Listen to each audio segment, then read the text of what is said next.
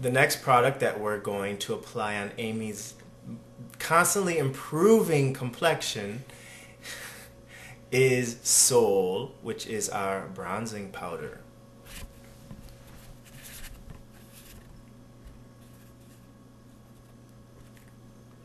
Sol is very easy to use. You need to be sure not to use too much of it. I am going to use a blending brush, and I'm going to place a very small amount. I have it on my hand and then I dip it in. So a very, very small amount of the Sol.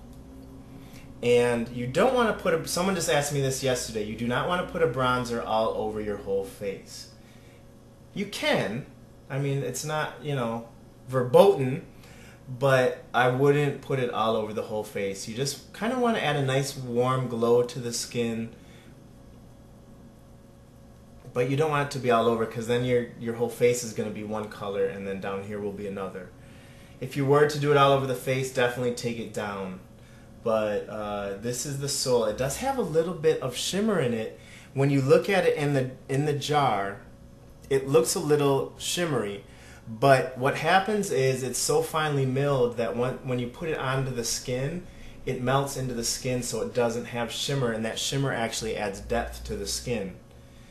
So that's all you really do. You do a little here, maybe a little on the chin. So if you notice, I did it here, a little there, on the cheeks, and on the nose, and that's about it. And if you wanted to add a little more, you absolutely could. And that's really how you use the Sol. And you can see she has a nice, glowy, sunny look about her. So that is the Sol bronzing powder.